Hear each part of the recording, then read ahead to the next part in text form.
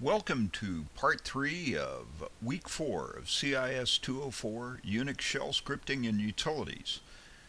In the previous sections we talked about grep and some basic wildcarding, and now I'm going to spend some time and talk about wildcards,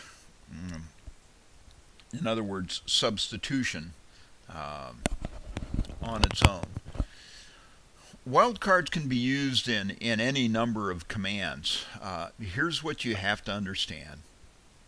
Wildcards, a particular type of wildcard, may show up in more than one command, but it may be used differently in those commands. The problem is that the various commands are scripts that were eventually, or actually programs that were compiled.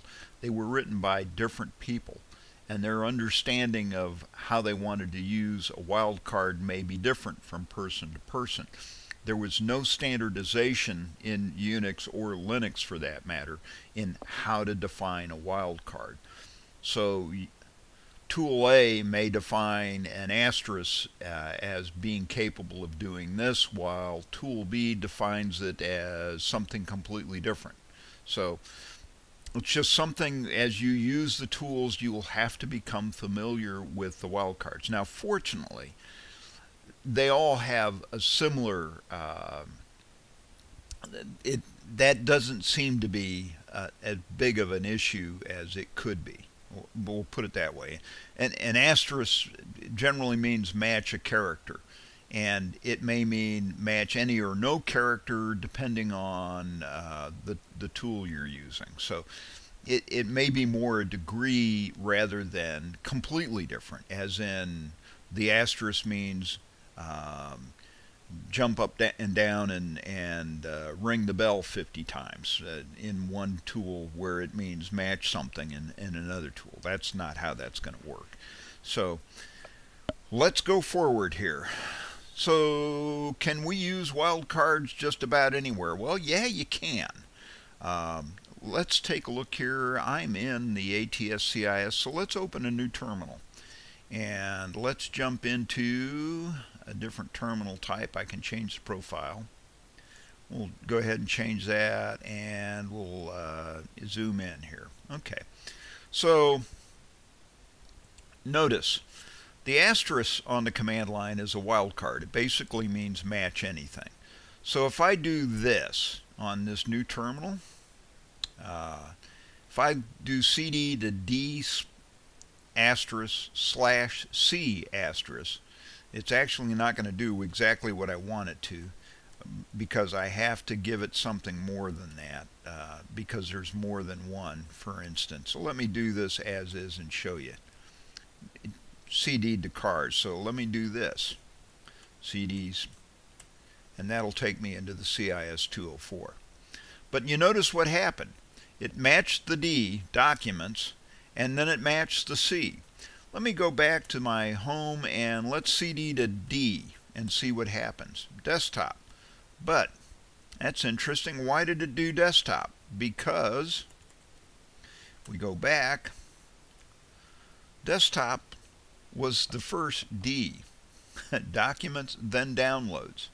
Why did it match CD/D/C and get me cars? Well, if we go back up, you'll see that cars was first, CIS is second. So if I want to match CI and I have something that I know is there called cars, I'm going to have to do that. Okay. So that's that match. Asterisk, using the asterisk can be dangerous. Since this is being recorded before I've had a chance to stand up in front of the class, I'm going to tell you a story about a system administrator that we called Scary Larry. You'll see two commands sitting underneath this Remember Scary Larry, and you'll notice that there's a hashtag, a hash sign, actually the pound sign. Yeah, I can't do that with this, but I can with this. Okay. let me do this. I'm going to cd back to my home directory. I'm going to do something a little odd. I'm going to become super user. I have to give it a password. Now look at the prompt. It's that hash sign. Guess where I'm at? I'm at the root. And who am I? I'm no longer Hugo. I'm root at Brownsburg. So what you've got in front of you is Scary Larry had some Spark 1s. And they were not the pizza box, but the donut box size Spark 1s. And they only had 120 meg hard drives on them. And what I told you is literally, I didn't make a mistake. It isn't 120 gig. It is a 120 megabyte hard drive. These were small drives. And we were trying to load data on them, and Larry says there's not enough room. So he CD'd to the /bin directory. The bin directory is the binaries directory. Everything needed to run the machine is sitting in the binaries directory. Pretty much everything needed to run the machines in the binary directory. And then he issued the following command: rm space -r space asterisk. What does that command do? Well, the rm is a remove command. If I do this, and we'll go over here back to that, come back here. So let's do this. Let's do a man on rm. Okay, rm, remove files or directories. Well, that's interesting. -f, force, in other words, I don't care what it is, just get rid of it. -i, prompt before the removal, which would have been the nice way to have done that. There's this no, but look at this. -r, remove directories and their contents recursively. So what did Larry do? He went into /bin. He did an rm space -r, which is recursively remove everything in the bin directory, and he matched everything that was there. He didn't ask for a single file. He didn't ask for a particular type of file. He removed all of the working binaries that the machine needed to run. The machines crashed almost immediately after he did this, and there was about 6 of them. We had to reload them all from scratch and start over again. So the asterisk, this wildcard asterisk, it can be very powerful. And if you use it with the wrong tools and as the wrong user type, it can be very dangerous. So how do wildcards work in grep? Well, grep works a little bit differently than the command line. The asterisk doesn't match just everything. It'll match anything, basically. But a dot tells grep to match any single character. The dot asterisk tells grep to match anything. So in grep, you're going to need a dot asterisk to do the same thing as an asterisk will do on the command line. So here's the fun thing. You can use the asterisk to match something very specific. So a V asterisk will match anything, a V or VV, because it's only matching the one. A VV asterisk will match VVV or VVV. A VVV asterisk will match VV, VVV, or VVVV. So, interesting. That's neat. Okay, next. So, how does this work? So, if I do a cat wildcard underbar file.txt, which is sitting out here somewhere in our machines, there's the following information in it: big, bad underbar, or bad space bug, bag, bigger, and boogie. If I grep for b dot asterisk g, what do I find? I get everything. I get big because there's a B and then there's something and a G. I get bad bug because there's AD space BU in there and that matches the dot asterisk. I get the bag, I get bigger, and I get boogie. What happens if I match B dot asterisk G dot? Well, this becomes fun because it'll match bigger and it'll match boogie. But it won't match big because there's nothing following the G, and it won't match bad bug because there's nothing following the G in bug, and it won't match bag because again there's nothing following the G in bag.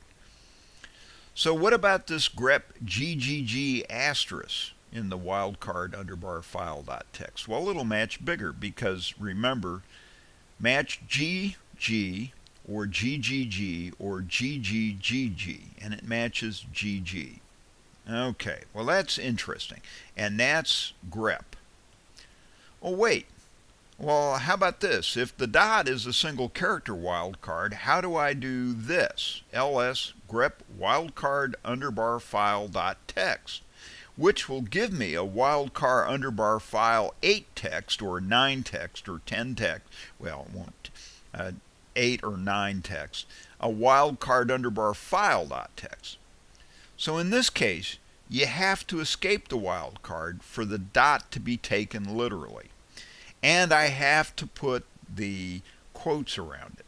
So this case says ls pipe that to grep space wildcard underbar file, single quote, escape dot, close quote, text. And then it will only find the wildcard file dot text.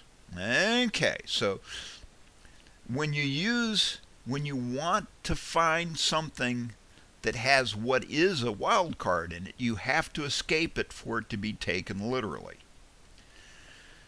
So let me take a look at this. Interval expressions. The interval expression specifies the number of times to match the class in brackets. And we talked about this a bit earlier. So here in this case, I'm looking at a grep of a digit that is at least 4 places long in the file Audi underbar duty.txt.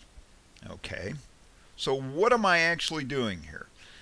At the beginning of the text, I'm looking for the POSIX digit 0 through 9, and I want to find examples where a digit occurs 4 times in succession in the Audi duty.txt. So the command should get the regular expression that contains 4 digits at the beginning of the line, which is what that uptick is in the file, and it will produce the following output. It'll find that. So let me go over here and find dot name Audi underbar duty.txt, Audi underbar duty.txt, and dot print, dash print, that is. So there it is. Let's see, to files, cd to dot slash files slash, okay, there we go. Now let's do this. Let's grab this command and we'll paste it in there and we'll see what it does. Found them, just as we expected. Okay, so there's more ways of doing this. There's the grep, and then it finds this in the etc group file, for instance. So if I do this, let's take a look at this. You can go ahead and I'm going to clear the screen, plug that in there. Look at that. There are all the groups in the etc group file on ATS-CIS. So let's do this. What does the dash V mean? Give me all the groups that aren't 4 digits in length. Ah, okay, well isn't that special? Of course, more than one interval expression can be. So in this case I want digits of 4 and 4, which is the in the etc password file, that's going to be the user ID and the group ID. So let's see what we get. Okay, there it is. So basically what you're doing here is you're asking for a single type of character and you're telling it how many times that it should occur in a row. So in this case, I'm looking at digits 4 times. Give me anything that has 4 digits. In the second case with the -v option, give me anything but a setup with 4 digits. In the third case, I said, give me 4 digits surrounded by colons and another 4 digits surrounded by colons from a specific file. So in the previous example, you asked grep to find 2 4-digit numbers, and they were delineated by the colon character. And it's a bit confusing since the colon is also used to declare that you want a POSIX character class. But we'll talk about that in class. So multiple string occurrences. So here's a case of find a string that appears more than once on a line. So here's the output of the grep command. So I VI'd this back references .example, and I'm looking for an A through Z or an O through 9, and I want it occurring more than once. So you can see how that works, and we'll do this in class also. So there's this back reference mechanism. This mechanism matches whatever an earlier part of the regular expression matched. So 2 steps. First, enclose a sub-expression in the escape parentheses and escape close parentheses. Second, use a digit with an escape in front of it, 1 through 9, to match whatever was matched by the nth earlier sub-expression enclosed in parentheses. It can be useful to find duplicated text and for matching quotes, but by far the biggest cause of performance slowdowns when using grep is the use of back references. So you have to understand that some of these tools will cause CPU time to accumulate for the tool, and or if you're running it against something that is a very large file, it's going to take longer because it had the way it has to go through and look at everything inside out.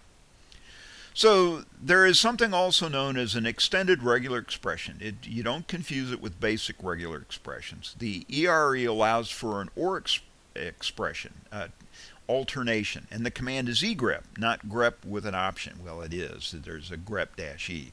So if I do this, if I egrep on this outyduty.txt, let's copy this in and do this. Let's clear that so we can see this. I'll do that. Every line that has an A3 or an A4 will show up in this. I don't see any references. Well, there's the A4. So it finds an A3 or an A4 on the line. So you can do the following, which is look for sedans or cabriolets. Yeah, okay. And you can do that, and we'll do that in class. So word matching is a GNU extension. So look at this. I'm using an escape greater than and an escape less than and escape greater than to delineate the start and end of a word. So let me show you this. Let's see if I can find dogsandcats.txt here. There it is. Okay. Let's paste this into here and put it, actually, let me do this. Control L. Let's paste this into here and put a T at the end of that. Look what it found.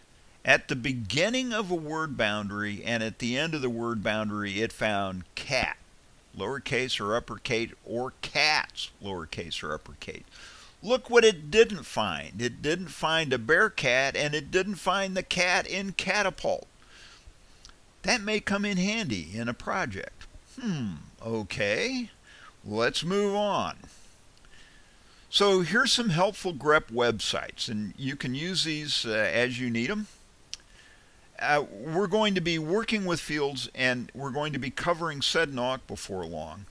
But UNIX encourages text files. And again, that goes back to why they ended up getting the big machine, is because they convinced their management that they could do text with it. The fields of text are separated with some type of character, and comments are almost always denoted with a hash or a pound sign at the start of the line. White space is more difficult to deal with than a special character delimiter. For instance, a colon.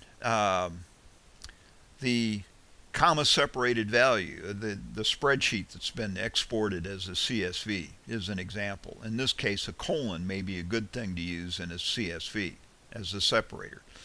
So there's another command called the cut command. And this cuts data from text files either by field or character. The cut can be used to extract characters from a line. So let me do this. I'm going to do an ls-l, and if I do an ls-l, this is what it does. Okay, so let me clean that up again. This is going to do an ls-l, pass the output of the ls-l to the cut command, and grab the first 10 characters. Interesting. Okay, well that's nice.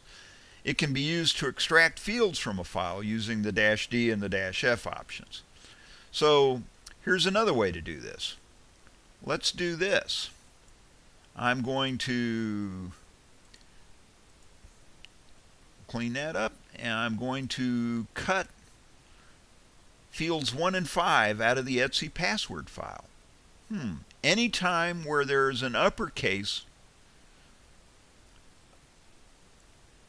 letter after this.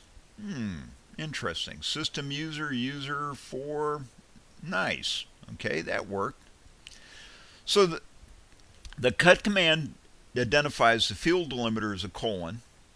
It then asks for the first and the fifth field to be cut from the specified file. The grep command asks for only those entries in the output of cut that have a colon followed by an uppercase letter. So you can try the cut command without the grep to see the difference. So we'll do this in class. So the sort command allows a file to be resorted based on the configuration of a set of options. The -d is dictionary. -k defines that there's a sort order field, in other words, the key.